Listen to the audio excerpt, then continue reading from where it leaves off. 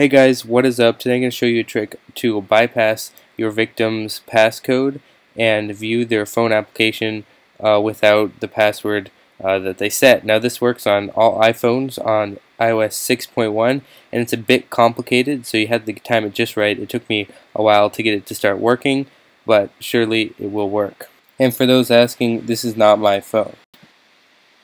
So to start this, all you got to do is turn on your phone, slide to unlock, hit the emergency call button. Now pretend you're turning off your phone by holding the sleep button.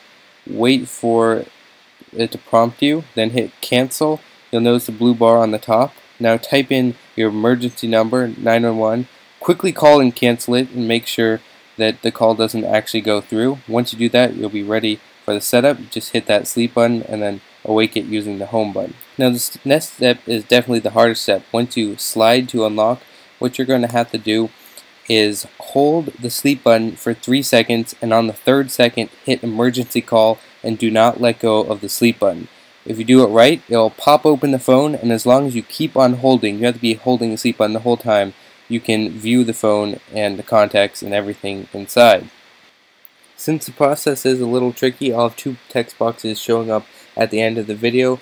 Hold down when the hold down shows up, and then tap the emergency call when the emergency call tapped. That should be the right timing and get you in.